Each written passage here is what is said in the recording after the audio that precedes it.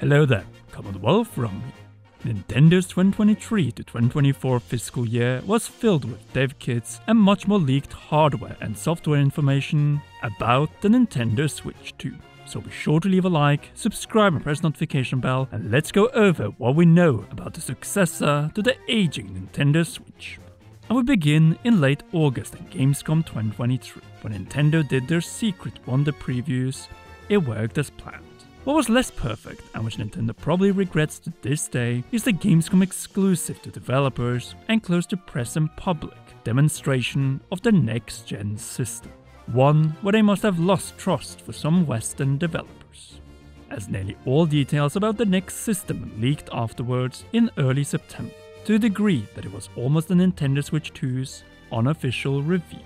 Nvidia DLSS upscaling and optimizing by all indications confirmed.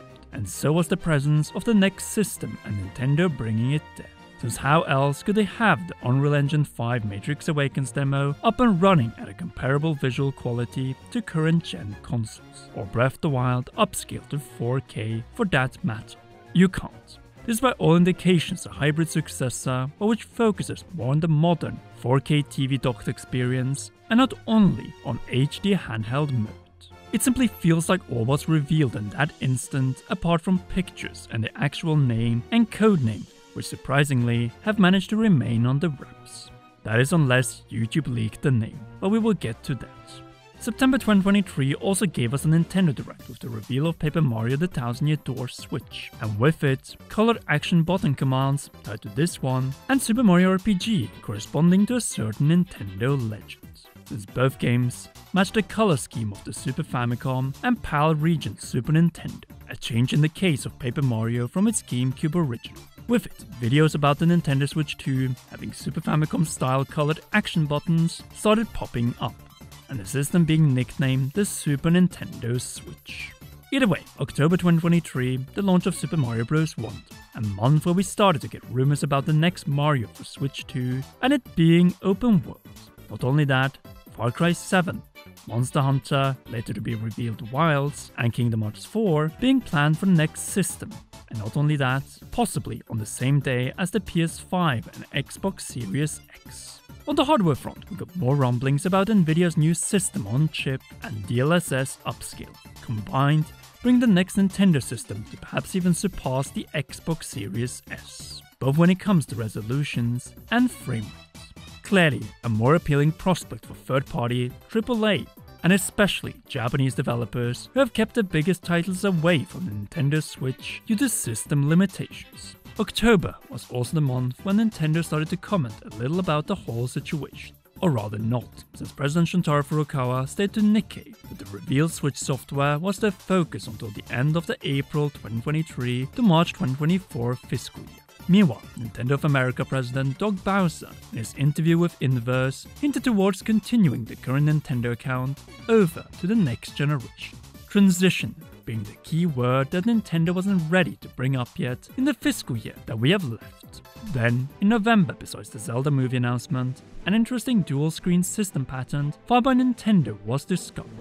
It doesn't have to mean that the Switch 2 will be the new DS or 3DS in undocked mode, but at the same time, Nintendo might be experimenting with a dual-screen concept, but in a different way than expected, something that Endo later visualized in a Switch 2 video, but when it comes to undocked and docked play. But more on that as we enter the year the system is likely to be revealed. As December and then January, so transition from the old 2023 to the new 2024 year, brought a number of reports and comments from insiders about the upcoming system. We got the first signs to a price, namely $399 or $400, and game prices likely also heading towards $70. Tears of the Kingdom seems to have been the first indication of the new norm in the next generation, plus the belief that this successor is more of a new iteration of what works and isn't broken, rather than a revolution which the Switch was to the Wii U in 2017. A less risky succession for Nintendo, and with it, their third-party developer partners to develop new games, all in the name of increasing the appeal of the next system. One of the mentioned changes was also addressed by Omdia analyst Mr. Hiroshi Hayashida. Omdia specializes in system displays data and hardware specifications. Through Bloomberg, Mr. Hayashida presented signs that the launched Nintendo Switch 2 will not have an undocked OLED display, but rather a bigger 8-inch LCD HD display. It still remains to be confirmed whether this one will be Full HD 1080p or remain below this threshold, one that a number of undocked PC systems have been reaching for in 2022 and 2023, plus the PlayStation Portal with its 8 inches Full HD LCD display, which requires a PS5 to even work.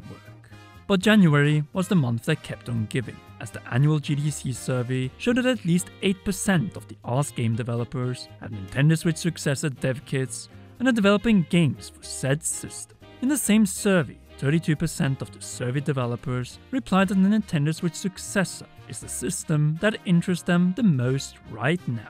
Insider Takashi Mochizuki could also report that Nintendo is planning to manufacture and deliver 10+ million Nintendo Switch 2 systems in its first fiscal year on the market. Everything looked bright, and some even hoped for a reveal before the end of the Nintendo fiscal year, but that was naturally too good to be true, as February was the recall back to reality. A shower of cold water that brought up another thing that we need in 2024, patience. For a first-party Nintendo Direct which reveals Nintendo franchise games, and naturally the first look at Nintendo's next system. Some point to a reveal in June. It is just that this might be old news due to changes within Nintendo that occurred throughout February. Namely, that the launch of the Nintendo Switch 2 has internally been pushed from 2024 to at the earliest March 2025. This update was first brought up by leakers and then reaffirmed by several developer sources, and in the end, the credible Japanese financial newspaper Nikkei. At best, a launch exactly 8 years after the launch of the Nintendo Switch, and all of this happened before the Switch had even turned 7 years old on March 3rd, 2024. The longest life cycle for any Nintendo TV system without a successor revealed being out. The Nikkei report truly solidified the fact that the Nintendo Switch 2 will not be on store shelves for the 2024 holiday season, but rather sometime in the first half of 2025. It makes sense, as the Nintendo Switch is still selling far better than any Nintendo system over 7 years on the market. The same article also pointed to a bigger display for the Switch successor compared to the original and OLED models of the current system. Not 8 inches specifically, but it follows the same lines. Not only that, the release move might very well be a result of the impact the record weak yen has on Nintendo, as we have to realize that the yen 100% impacts Nintendo's outside Japan production costs, which pretty much applies to the entire hardware business of the Kyoto Giants. Their hope lies in that the Bank of Japan and the Japanese government will take more serious action to strengthen the yen in the second half of 2024.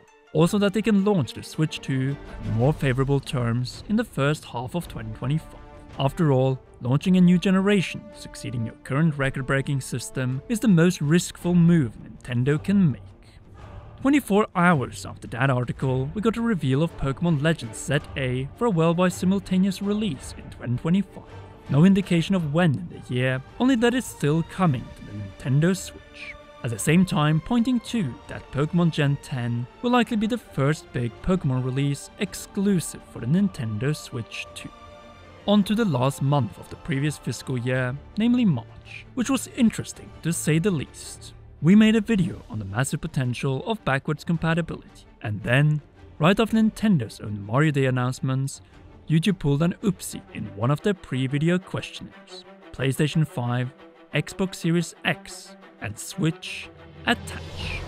Personally, I won't put too much into it, since for one, the name is terrible. And the second reason why I didn't attach much attention to this one was the way it was presented. Not Nintendo Switch attach, like in the case of PlayStation 5 and Xbox Series X, but just Switch attach. Speaking of the two other systems, according to yet another rumor, Persona 6 is in development for PS5, Xbox Series X, and the Nintendo Switch 2. On top of that, there are rumblings about the preparations for the reveal, as Nintendo apparently has requested certain developers to deliver video material. Interesting. What made me create this video for the start of the new Nintendo fiscal year is the key detail we started with. Namely, a rumor first brought up by Nash Weedle that the original Switch 2 dev kits have apparently seen an update and been replaced, stating from his direct developer source that, quote, Now the tools allow us to go one step further." End quote. Nash Riedel himself thinks that the developer is hinting towards upscale, not AMD FSR, which the Switch has been able to take advantage of, but Nvidia's DLSS, which the current Switch is not compatible with. Out of that potential Goku and rest in peace Dragon Ball creator Akira Toriyama reference, we have reached the April 2024 to March 2025 fiscal year. What do you think of the Nintendo Switch info we know so far, and what will happen now?